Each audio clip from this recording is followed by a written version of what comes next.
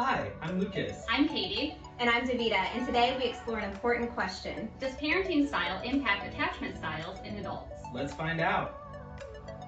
In this video, we will be looking into the attachment style of 4 different adults and parenting styles that have led into them. There are 4 different attachment styles and 4 different parenting styles. A parenting style is a psychological construct representing standard strategies that parents use in their child rearing. Attachment styles refer to the particular way in which an individual emotionally bonds to other people. This is Marco. Marco has a secure attachment style.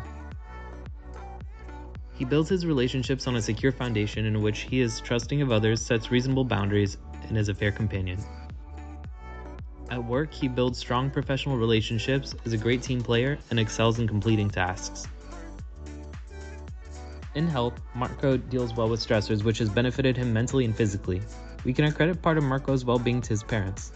They raised him with an authoritative parenting style. They taught him to be independent while having limitations. This allowed Marco to grow and understand that though there are rules, there are still ways to enjoy life. If he had a bad day, he had family there to listen. When they didn't agree with each other, they still understood where the other one was coming from. Meet Pam, who has an insecure, anxious attachment style. In her relationships, this means she often feels vulnerable and has problems with emotional regulation, including disproportionate situational fear and anxiety, and sees herself as weak, helpless, and dependent on the relationship.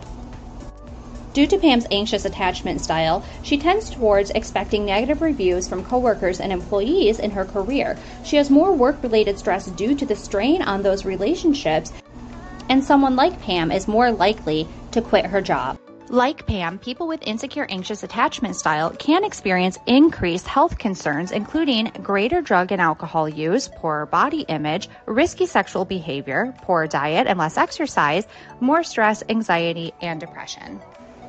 It's possible that Pam was raised under a neglectful parenting style, characterized by a lack of parental involvement in the child's life, which can result in an insecure, anxious attachment style, where the child somewhat seeks the caregiver for comfort, but that may not always result in their distress diminishing.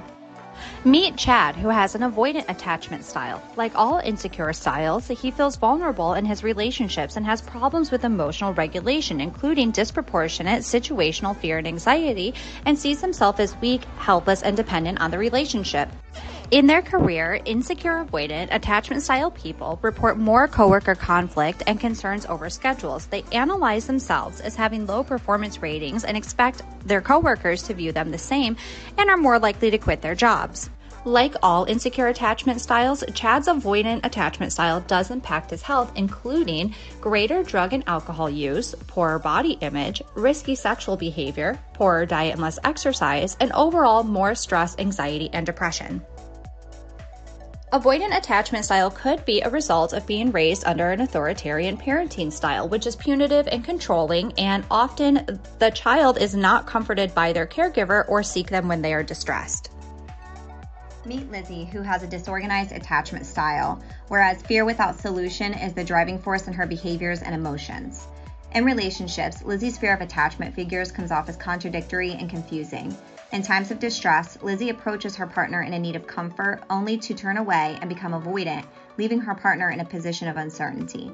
In conflict, Lizzie impulsively reacts in anger, which has led to verbal and physical aggression within the relationship. In the workplace, Lizzie is more apt to keep to herself and tends to work on projects alone instead of in a group or asking for assistance.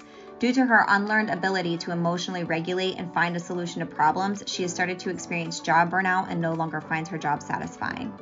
Lizzie experiences severe headaches, backaches, and muscle pain throughout the day. Most times, she even feels depressed and anxiety-ridden. Lizzie's disorganized attachment style may be associated with her upbringing. Her mother never set firm boundaries with Lizzie and rarely monitored Lizzie's activities or required her to act with regard to herself or others, which may be associated with a permissive parenting style. Her father was more demanding and controlling and at times downright neglectful, which could be associated with an authoritarian or neglectful parenting style. Now that you've heard the ways in which different parenting styles may have an impact on adult attachment styles, another important consideration that may also impact adult attachment styles is a person's social experiences as they progress through life.